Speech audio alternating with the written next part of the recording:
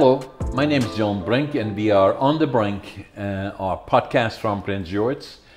For all those guests that we have from all around the world, the Prince George is 800 kilometers north of Vancouver, British Columbia and Canada, and it is absolutely the most beautiful place on earth, in my opinion.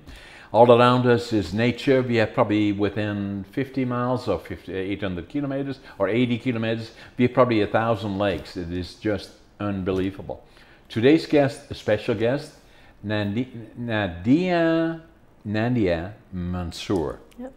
Welcome to the show, Nadia. Thank you, John, for having me today. So, we've talked a little bit together over the past number of months. Tell me a little bit more about your past. Are you from BC originally, or about your background? Mm-hmm. I always think it's funny because I was born in Quesnel, so it's a small town, and usually somebody who I would say visually is culturally diverse, people are always like, oh, Quesnel, that's kind of cool. Yeah. And then, of course, you get the question, like, where are you from originally? Yeah, and yeah. people are curious. From where? Like, where are you from originally? And and people are curious. And I'm from Syria, so both my parents are Syrian. So I'm originally from Syria, and my parents went from Syria, and they were in the States for a little bit. My older sister was born there. And then they moved to Canada. My dad got work here, I was born here. So you were born in, and again for our guest, Quesnel is about 100 kilometers south of Prince George. Beautiful small community. We had 12,000 people, and it's a beautiful, beautiful area and a beautiful region. Now, your parents came originally from Syria.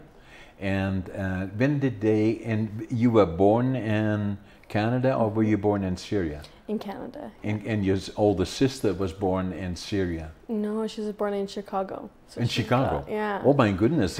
Now, both your parents, correct me if I'm wrong, are physicians?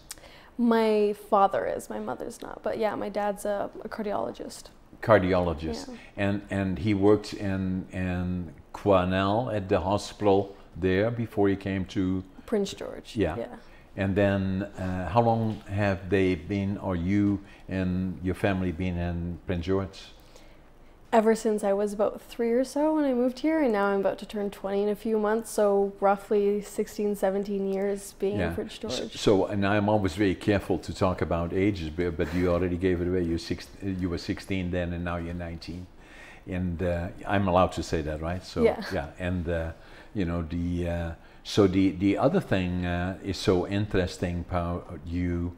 You already have quite a background in a career. You are studying at the University of Northern British Columbia. Are you taking commerce or marketing, or a combination of all the above? I'm in commerce, and specifically I'm taking a marketing degree at UNBC. Yeah. So, and then the other thing that I find interesting about you, you're a host on a radio show or a television show. Yeah, a few different hats, but up at the university, I got my start into journalism, which is a whole nother side of my passions that I love to do, through the radio there. It's called CFR, and I have a little radio show called The Northern Exchange. But that segued into giving me, skills within journalism and interviewing and audio and all the great stuff. And gratefully, I was Catherine Hansen from CBC reached out to me, and I've gotten now to work with CBC since January of this year. So, oh, wow. And that's been probably one of the most rewarding things I've done. So what exactly do you do at CBC? Well, here in Prince George, we only have a radio bureau. So it's mostly, there's a host, Carolina, of the show. Yeah. Very popular, by the way. Yeah. Because people from all over northern BC listen to it, right? Yeah, exactly. It's called Daybreak North, that's the show, right? Yeah. So it was kind of funny because growing up, I would be in the car and my dad would drop us off at school, and I would hear all these names: Andrew Curiata, Betsy Trumpeter, and Carolina DeReich, and it was so surreal to work in a newsroom with the people I grew up listening to. So a day-to-day kind of you get everybody pitches things in the morning, which I always say is like marketing. You have to pitch an idea, a story, something that you think is compelling, and a story that you not only think needs to be told, but there's an importance behind it. Like, that's the biggest thing. It's an important story. Exactly. And from there, the producer on that day will decide what stories are actually going to be pursued. Yeah. And then you have the day to chase and contact people, book an interview. It depends on what you're doing. Sometimes for radio, you'll hear just a live interview, right? Yeah. Or you might hear like a mix, which is like something that's been pre-prepared. So it's like a mix of voices, sound, music, whatever the piece is about. And then you got to submit by deadline, and that's kind of it. So you've been working with them since January, and the CBC Daybreak, very, very popular. I have had the privilege of being on it a number of times. Sometimes it was live, other times it was recorded, but it's listened to widely. In some cases, even down the coast, or picking up some of the stories that are produced here. Which is quite a compliment to Northern BC and CBC in particular. So how long have you been, now you're on your studies, you're starting up again, I presume, in September. And so how many years do you have to be at UNBC before you get your degree in commerce? Right. So I'm currently going into my third year of university. Third year. So is it 4 years then? Yeah, it's about 4 years. So I have 2 years left. Hopefully we'll get through it and grind it out. It is definitely a challenge balancing, a career that you love, right? And journalism is very fast-paced. It's very demanding in a sense where, like, you can't really take a day off. You have to be constantly observing, and just questioning, right? Like in your daily life, along with being a student and along with, all the other responsibilities that life kind of has for you. What's interesting though, I think about it though, is that I think like I wouldn't really have it any other way. I think that a lot of times it's like in pursuit of like what you want, that there's things that you're gonna have to let go of, right? Whether it's that extra, hang out with somebody, or, how you spend your time, watching a show or something like a Netflix show, something as simple as that. Sometimes that those are things that have to give. If there's something else that you really, really want. And so so when I see, kind of looking at some of your background, but I see a strong tendency towards marketing.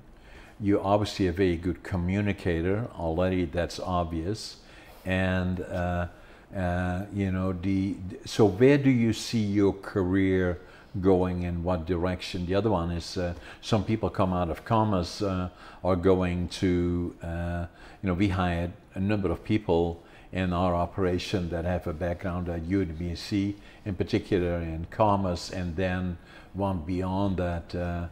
One of the fellows that works closely with us is Sonny Coulard, that got his training there and then went on to be in the accounting or financial field, the CPA and CA from there. And then the other one is Scott McWalter, that you have met here and there, and he has his background as an MBA as well.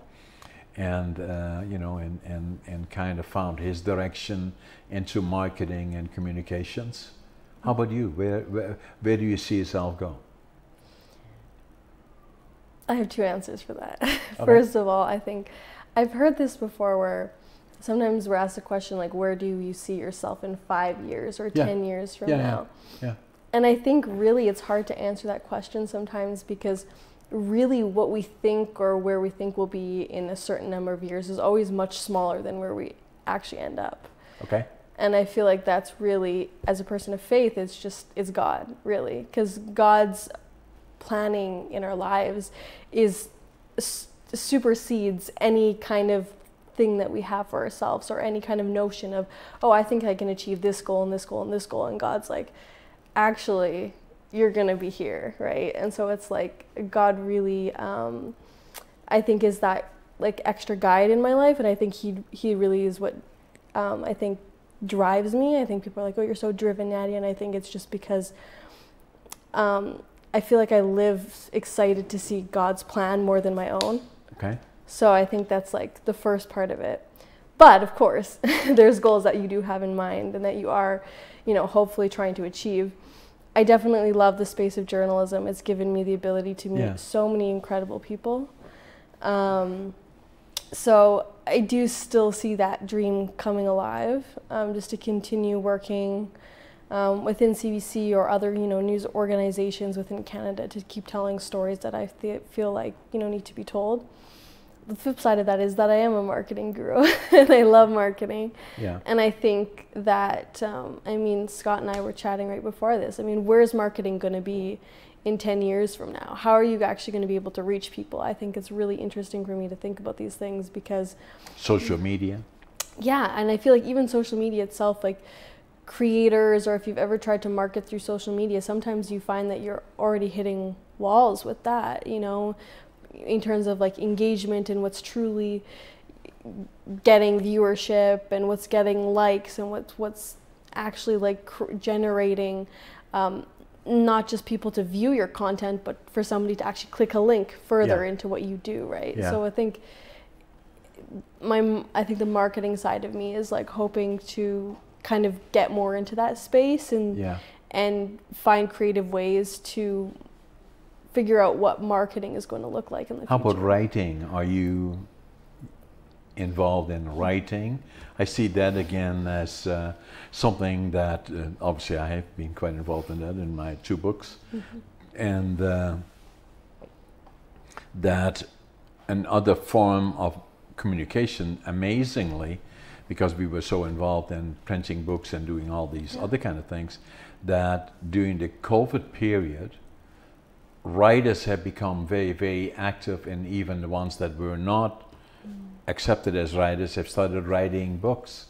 And what we have found is with the people that do the printing of books and the marketing side of it all are buried in books that need to be printed. In fact, our book that came out, Against All Odds, the one, and then obviously the new one that we did, ADHD Unlocked, we had to be just at the right time to get it to our printers as what they call print ready. If it would have been a week late or a delay, it would have meant a year before they could print it. Wow. So that has been one of the things, and so what I see, and you may as well, is that the whole issue of marketing, social media, communications in different forms has changed and is much more active now than it used to be in the past, and likely will continue to do that. Especially, like here we're sitting podcasting in Prince George, downtown Prince George, and that we already know from our past that probably between 30 and to 40,000 people are going to watch this podcast. And a lot of them are from not necessarily the region, but even from around the world, that are watching podcasts that they find interesting for whatever reason. Just today, 2 days ago, I think, I did a podcast, with an individual in Germany, and the viewers that person had on his exceeded between 1 and 2 million viewers.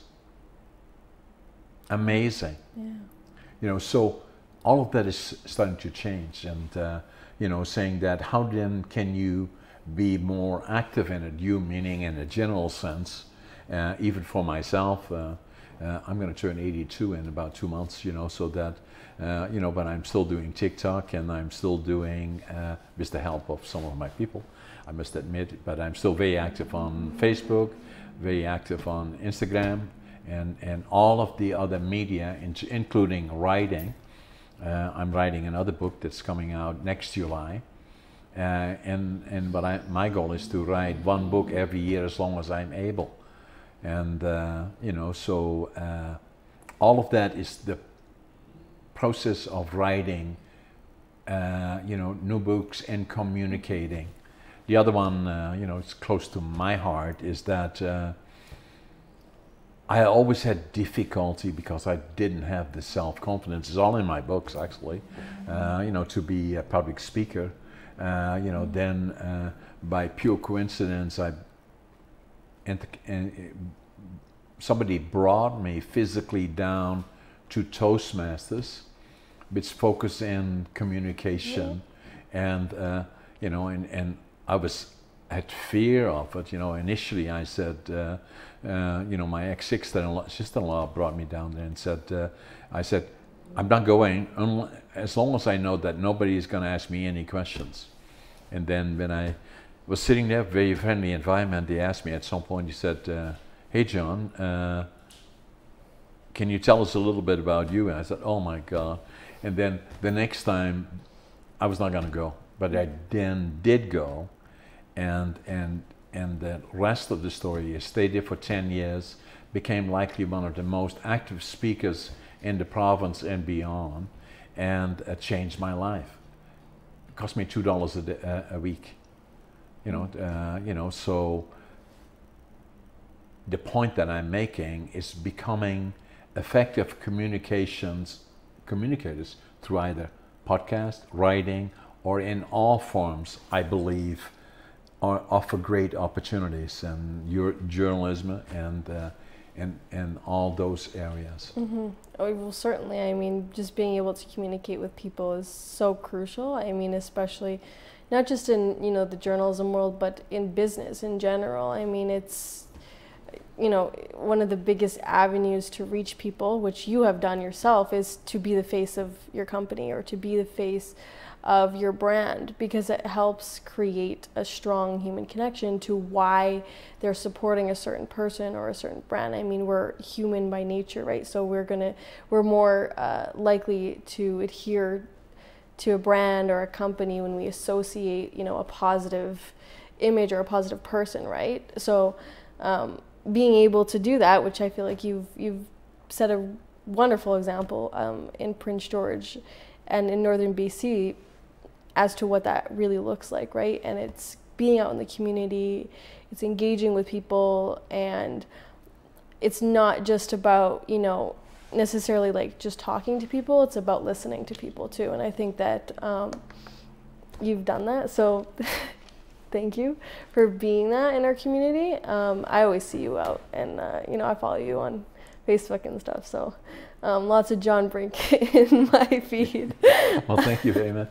You see, I want to mention this when you say that, because it's so important what you say, is that become good communicators, and coming back to Toastmasters, because I'm a huge fan of Toastmasters. Mm-hmm.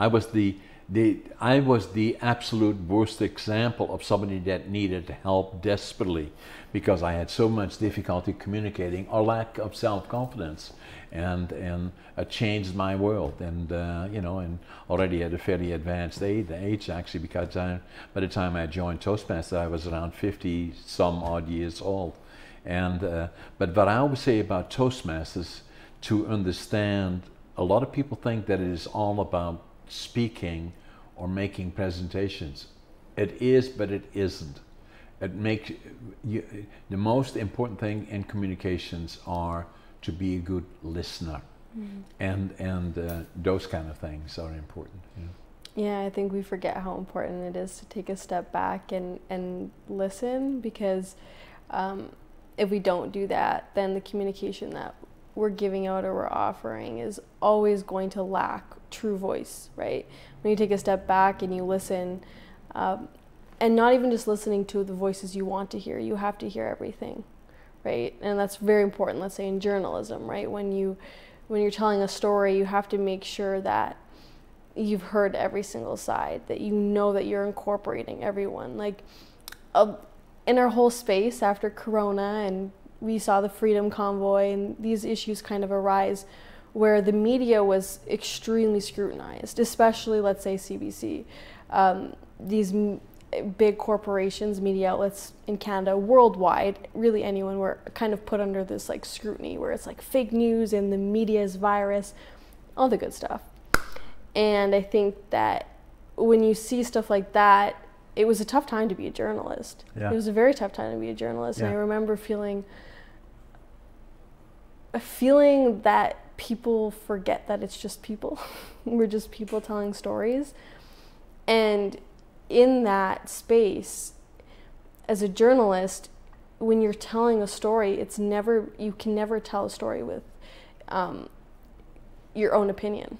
I think people forget that, like the stories we publish, really we try our best to avoid bias and our own thoughts or opinions about subjects, and really we're just trying to tell what's going on. Of course, there are lots of instances where that doesn't actually happen and we don't achieve that to a complete extent. But I think people forget that, like, it's not our job to convey one side or the other. We're just conveying what's going on. Right. And sometimes what's going on isn't always what people want to hear. So it makes it tough. But it's important still to listen, even in times where you personally disagree. There's a lot of times where you follow stories and you see something or you have to report on something where you're like, but then you have to remove that bias constantly from things and really listen in order to really tell the story. Because if you're blocked by some kind of bias or some kind of perception, and you're ignorant to remove that, right? Or you're ignorant to come into a space and acknowledge that, like, this other person has lived every single day apart from whatever your life has looked like. Right. And you have to really, really acknowledge that. And I think the other half of it is just like when you're telling stories of people and you really want to listen, I think you have to be uncomfortable. Yeah.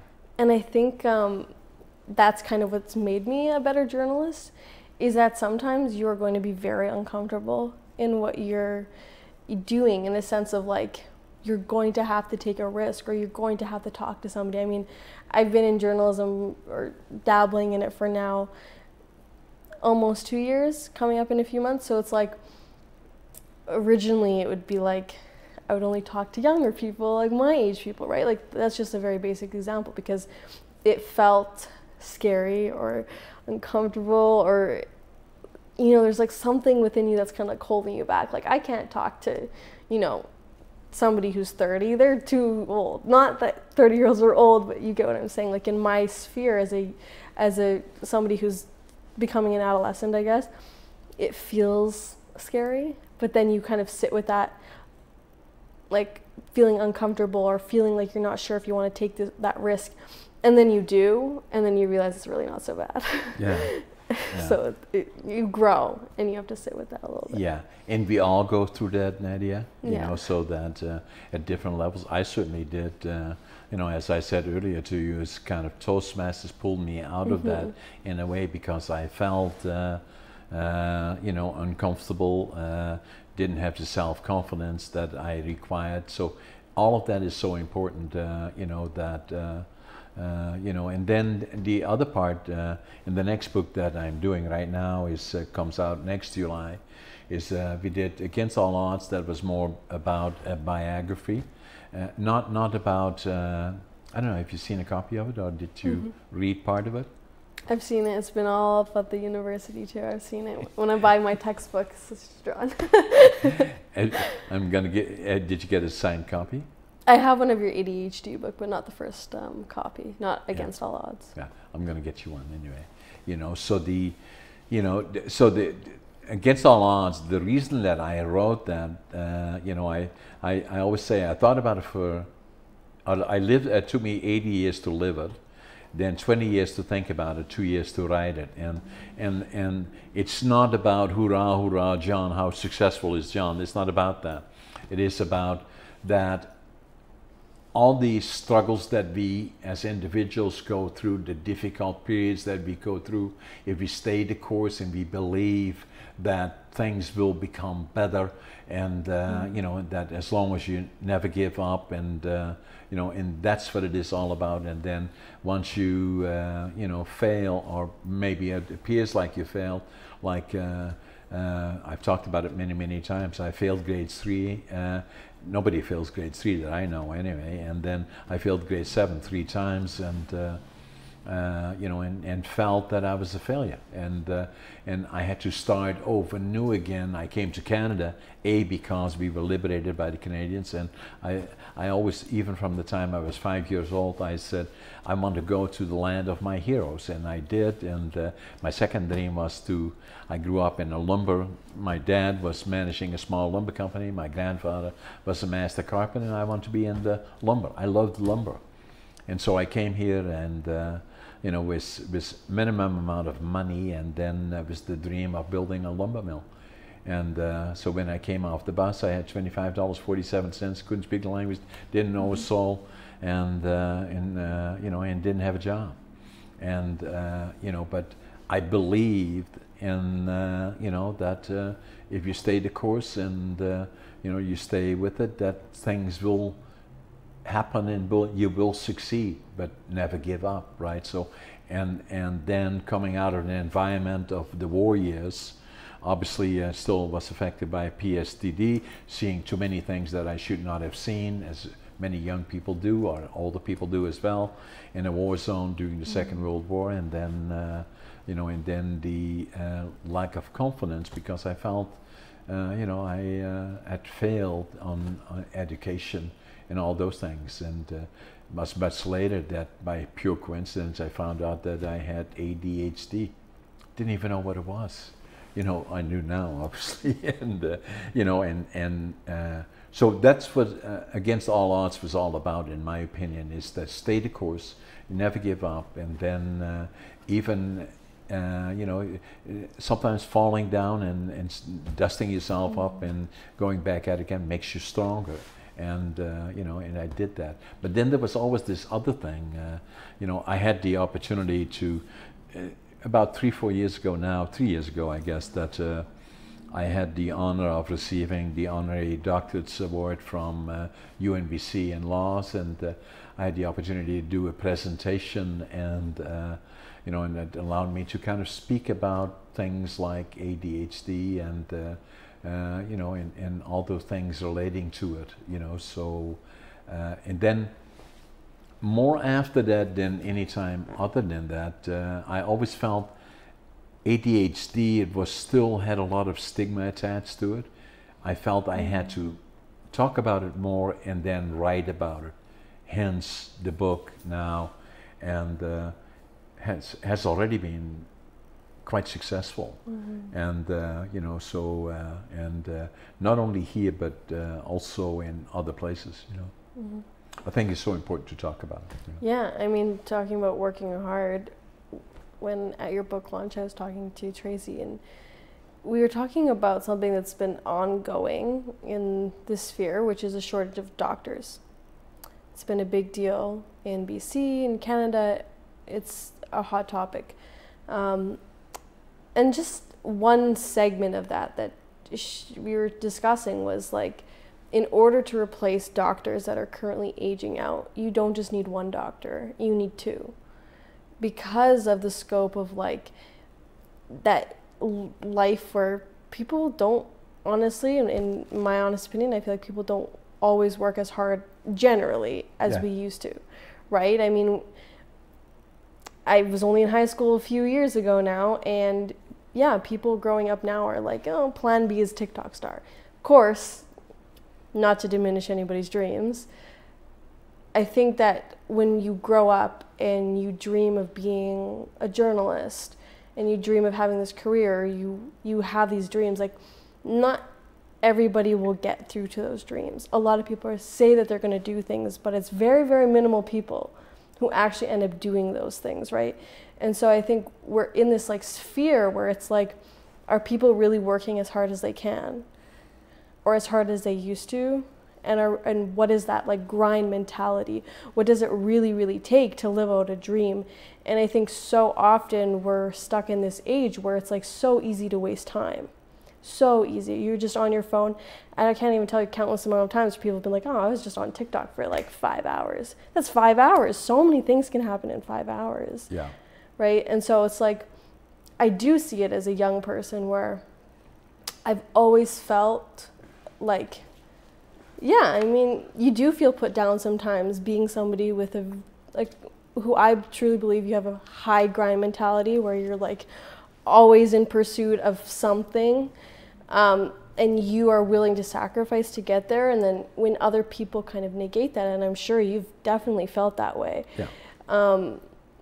it's challenging because you know that you're doing what you're doing and you have a purpose behind it, but then other people will always bring that down, even though like truly I feel like that's what we are all trying to be. We're all trying to be better or work harder, and I feel like the biggest thing really is I think we've forgotten how important it is to fail.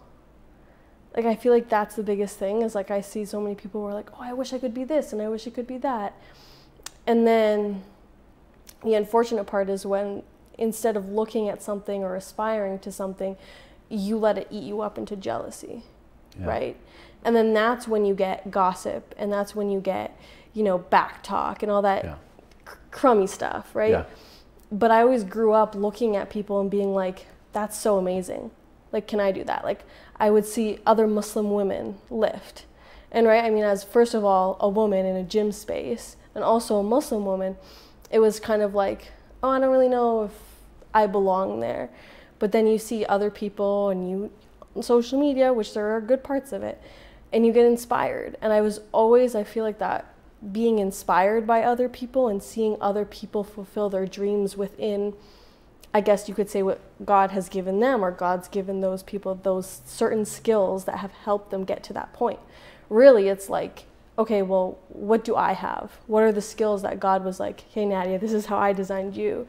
And really, really, really taking advantage of those and using them to the best of your ability to like supersede or get to where you need to be.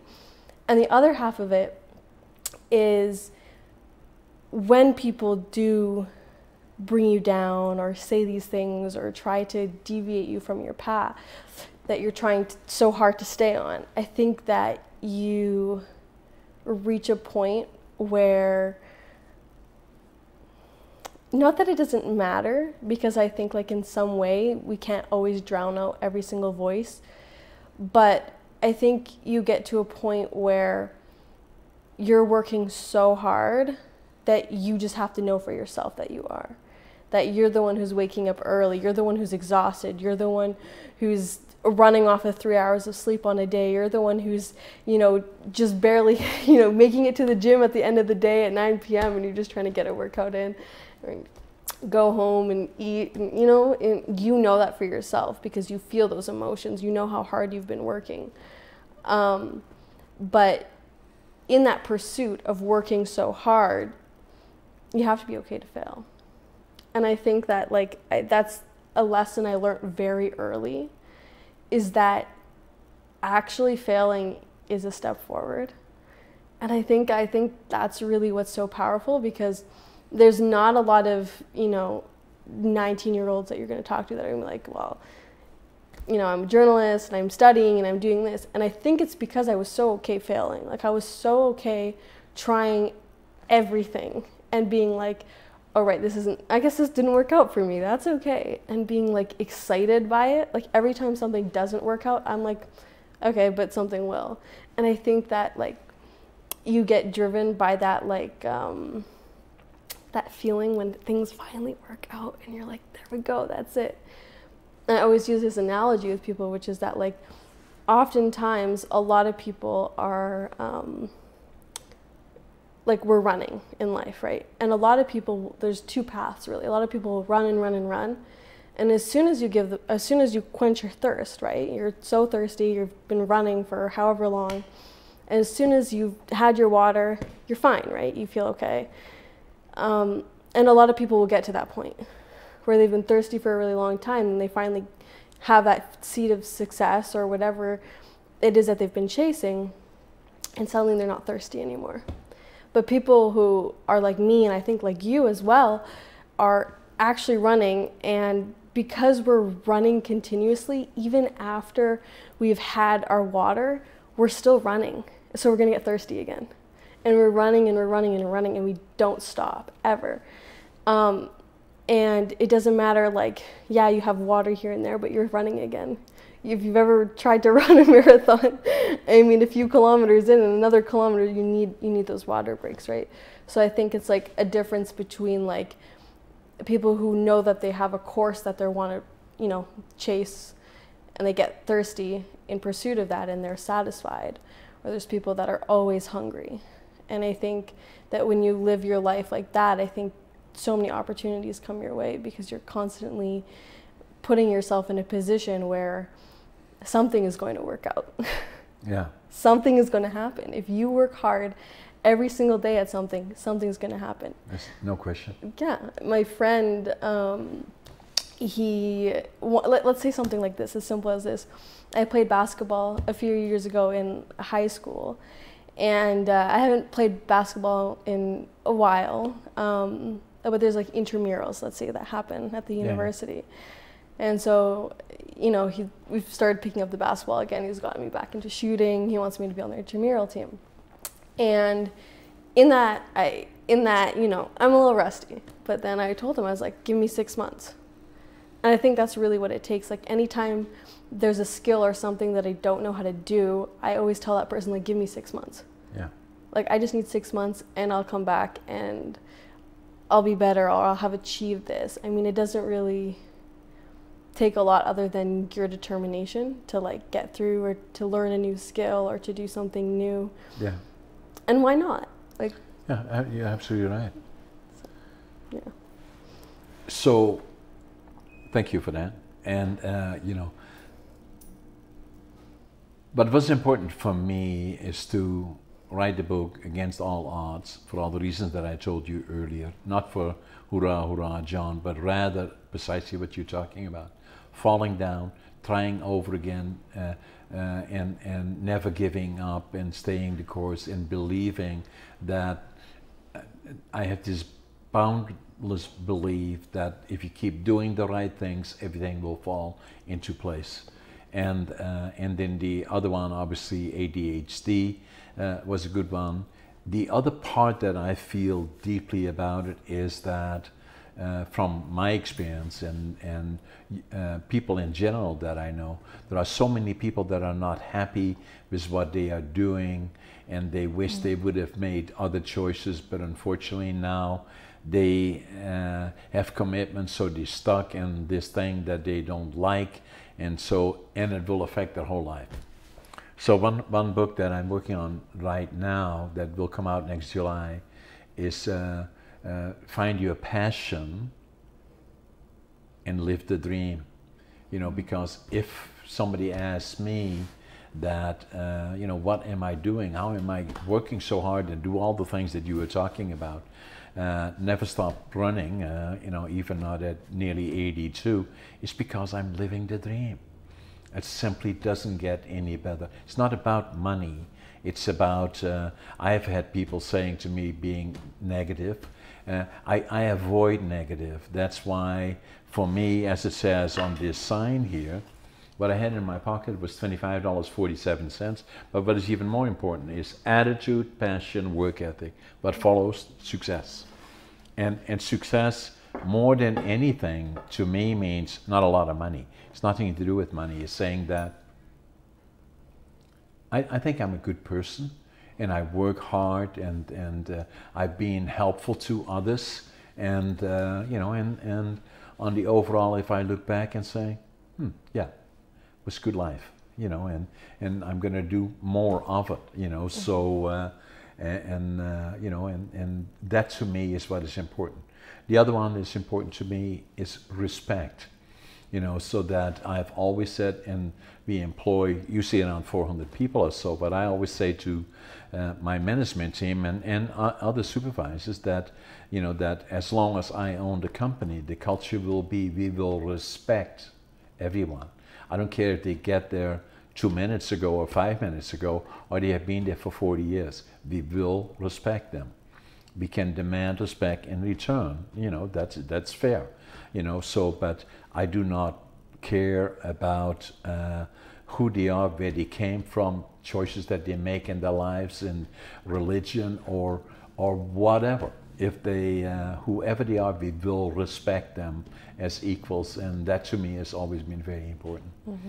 And you know, so, and that's the policy that we have in my company. And every so often when things go a little bit sideways, I right away say, no, that's mm-hmm. not what will happen. You know, so, and I believe that part is important, at least to me. Yeah, respect is crucial, because it just, you can't always, like, it supersedes even kindness, right? Because kindness is still something you can give. Right? We can choose to withhold or choose to give a measure of kindness, right? Yeah. I might, you know, give you $10, but I might give my bestie 100. Yeah. Out of kindness, you know. Right. But respect is just like that one thing that's immeasurable. So exactly. I mean, it's very valuable. But you mentioned something really important, like speaking about your new book and just like finding what you love. I think the most crucial thing is like being a go-getter and doing everything you want to do means you live without regret. Means that like at any chance you had any opportunity, even if it was a no, like going back to that point about failing, even if it was a no, you don't have that what if now. Yeah. You already know, like 100% in your heart, you already like gave 110 into something and it didn't work out. Yeah. And so now you get to live your life knowing that, you know, it didn't work out, it's fine, no what ifs, no regret. But then if you get to a certain point where, not to say that you can't start something new at 40 or 50, but that's 40 or 50 years that you had, right? So it's like living, like, even as a young person now, just like having that mindset of like, I'm going to take everything. Every opportunity that comes my way is either a door that's going to open to something else, or it's a door that's going to close and something else will open. Yeah, and so true. And at the same time, Nadia, is that, you know, the other thing, and I encountered a young fellow that was here actually for, he's my brother's, unfortunately passed away, his grandson was here for a number of weeks, Brink, and a young fellow, ambitious, and he wanted to spend you know, a month or so with me and to see what I was doing and following me very, very closely. And, you know, I had him involved in all the meetings. And so he has ambitions. He's going to university studying business in particular. And he had been very active in interviewing CEOs. Now, it takes some effort, you know, and I want to remove the myth that if you call a CEO and said, well, I'm a young person and I have ambitions to maybe at some point be a CEO of a company, can I talk to you? He talked to 150 of them in Holland. And I thought that was interesting, is that, but I see a lot of times with younger people is saying, as they're exploring what career choice should I make? And may it be in business, may it be in physician, may it be whatever choices they make. I want to talk to people that I have respect and that I believe can help me. So is there a possibility to sit down with you for half an hour or so that I can talk about things that I'm hoping to do, and am I going in the right direction? And where a lot of people make a mistake, they're saying nobody wants to talk to them, and it's just to the contrary, because most people are like that, like myself. I always encourage people to do that, because that's what I did when I was younger, is I had the courage to always watch and listen to people that had been successful at least in the interpretation of, in my case, business in particular, you know, and find out what made them click. What made them successful? How did they do what they did? Yeah. And the same in another sense applies to life in the general sense. You know, A lot of times we are, you know, to a certain extent, people do not necessarily like to see success. There are people that are negative about it, as you already indicated. And what I usually say is a couple of things that, you know, that success or being successful, you know, is that they say it must be luck. I always say the harder you work, the luckier you get. That's how it works. You know, so in the other part that I say that if somebody is, you know, is not or criticizes, then I say credibility, you know, is indefensible because your enemies you can't convince and your friends already know. So I'm not overly interested in talking about what I believe to be credible and what works for me, and you know, so, but the book, Finding Your Passion and Living the Dream, would touch on a number of things in terms of like that, as to how can I become more knowledgeable about what is the process that would be helpful to me as a young person, or medium age, that you know, that I'm searching for what should my career be, or where would I be good in certain things. And what does it mean as we go further downstream in terms of saying that, you know, what is important to me, not me, but I say in a general way, is that I want to get a job that allows me a good balance between family and work. Starting a company from the ground up is being an entrepreneur is extremely demanding, or can be demanding, and you know, because a lot of people think that if you build a company from the ground up, as I did, is what you do most of the times, you count your money and then you plan holidays. Well, it's not quite like that, you know. So and then, but on the other hand, you know, to say what I would love to be is this, and then the younger you are, the more you can move in that direction in a general sense, in saying that's a good foundation, and where do I go from here on a step-by-step basis going forward. And you know, and but I always believe that it's important to have respect first and foremost. Well, you touched on something else too, which is just like that aspect of mentorship. Really, it's like having strong mentors, and I think I've been really fortunate to have that growing up. Correct. My dad, just like seeing other strong women, I think being around, like, let's say Catherine Hansen, she's been just somebody that you can look up to and that you are observing, you're noticing, you're seeing how somebody else's success amounted for them, and then learning from them. Like, that's the biggest way to truly learn and gain like a valuable like skill set, is just from others. And I think a lot of young people, I think the biggest thing is like two things. Like, first of all, having that mentorship from somebody older, somebody who's done it, somebody who's got it. But then it's also like your circle. Yeah. Right. So I think it's like who is really in that tight circle that's there every day? Are they cheering you on? Are they supporting you? No question about that. Are they actually on your side? Because I know in my experience, I've had a lot of people come and go out of my life, and the ones that go are the ones that aren't really there for any true purpose, right? No. And you look back and you think of things over, and you're like, yeah, they, thank God they're gone. Right? Because like, even within your circle, there's sharks, right? And you don't want to swim among them. So you have to be really conscious of that, and people aren't always in your life for a lifetime. They're there for a lesson, and you need to be careful of that. I've had to learn that a lot of times. We all did, Nadia, because and what we want to make sure is that we don't become, I'm not saying that you would be, but if you get hurt a number of times, then you may become negative about people, and I don't want to do that.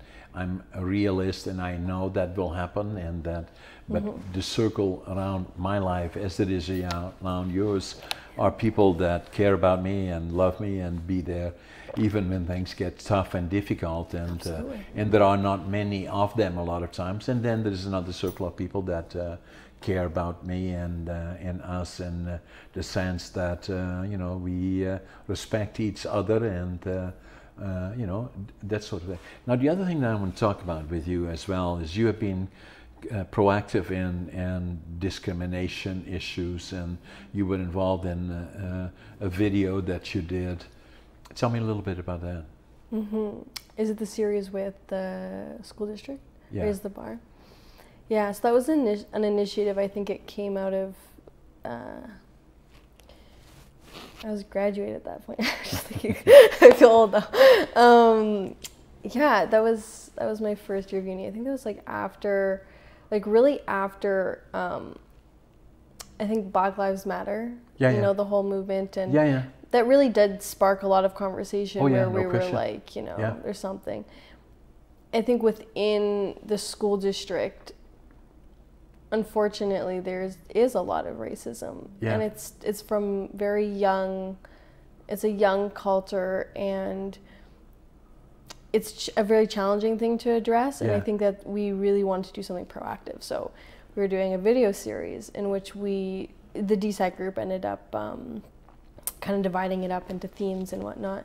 I think the most important thing, though, is from that comes that listening part, right? Is to just really listen and to acknowledge that, like, there's a real problem in our school district. There's a real problem when you look at some of the graduation rates, or the Indigenous education system right now within Prince George, or the supports that are there for like Indigenous students, and we can see, that like things aren't really getting better.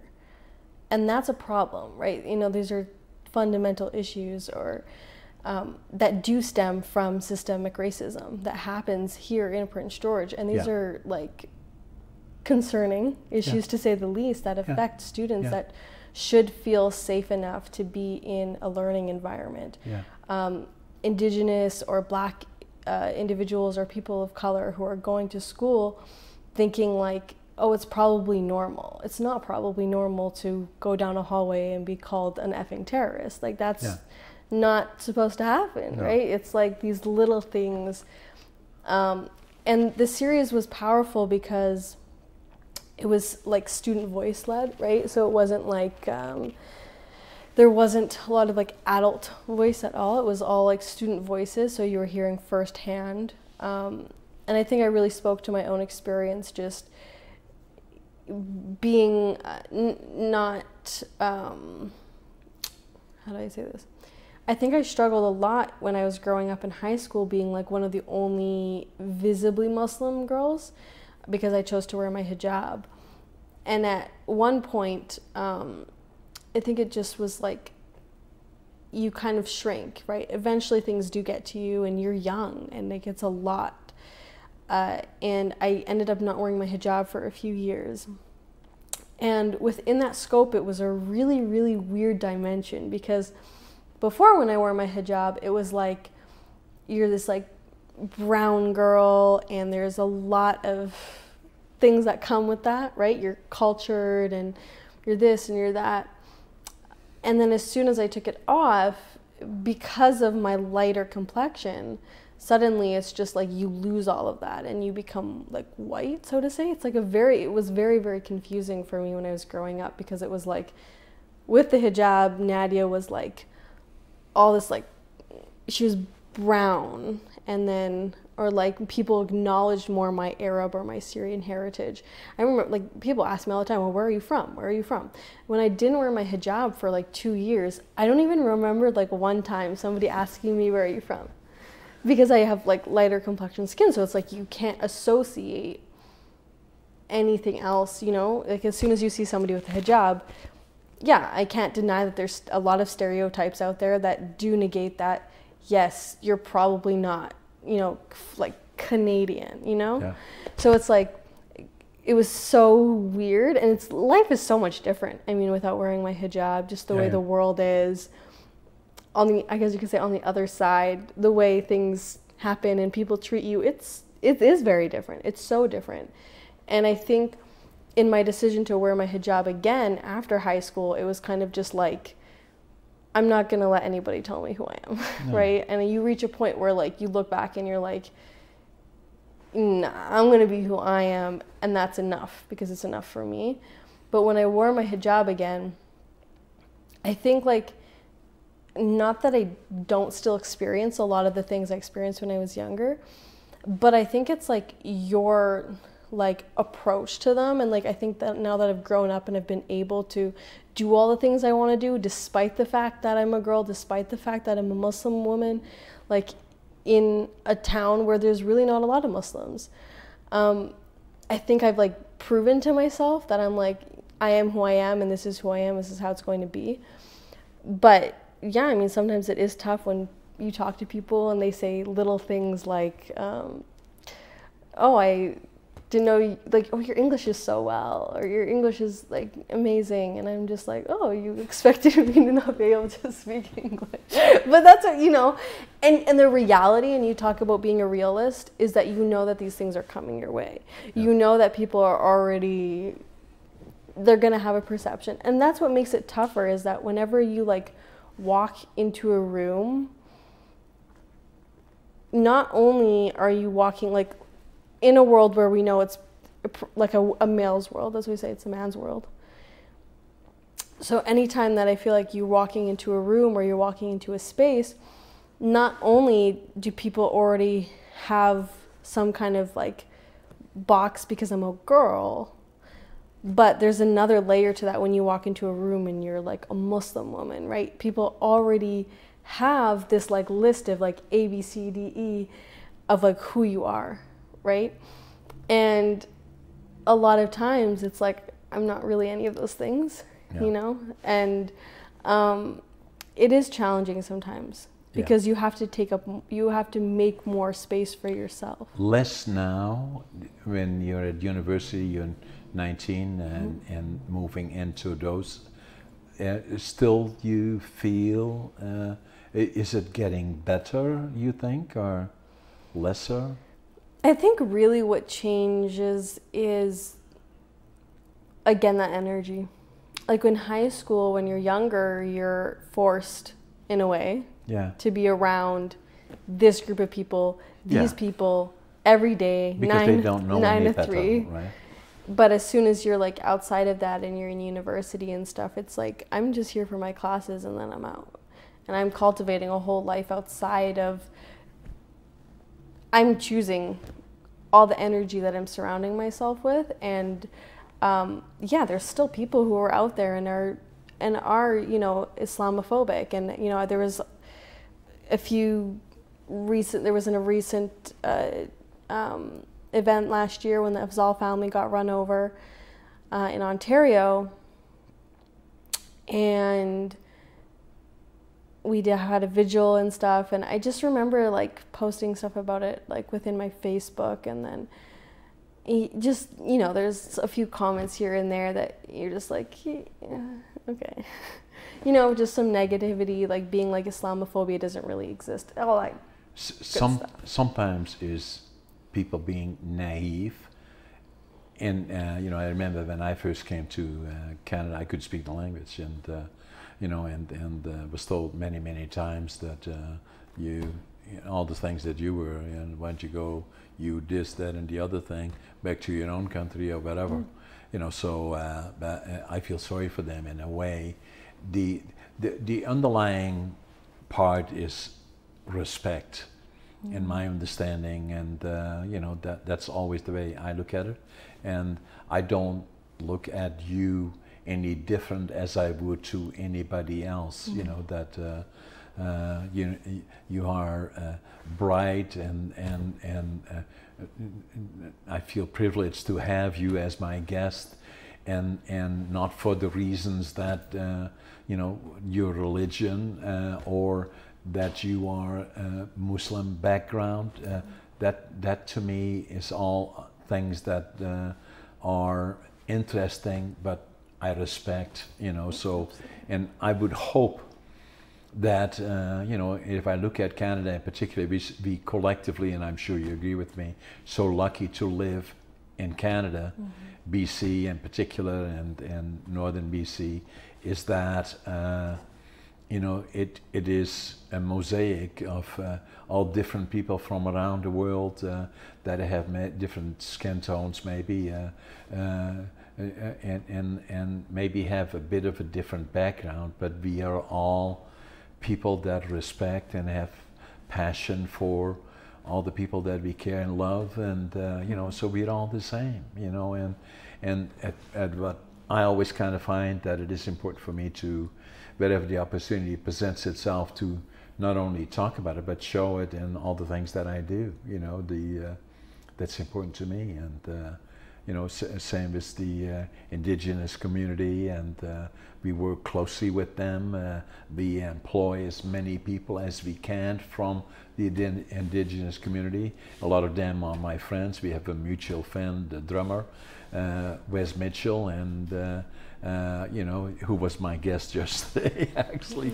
And he's a beautiful individual, and so I have a deep respect for you and what you do, and I want you to stay in touch with us, and it has helped, hopefully, our guest to understand a little bit more about you as a young lady that is building a career, in journalism, and is still kind of feeling her way as to exactly where she wants to go. And it was a pleasure to have you as my guest. Thank you so much, Yeah, John, for thanks, having me. Nadia.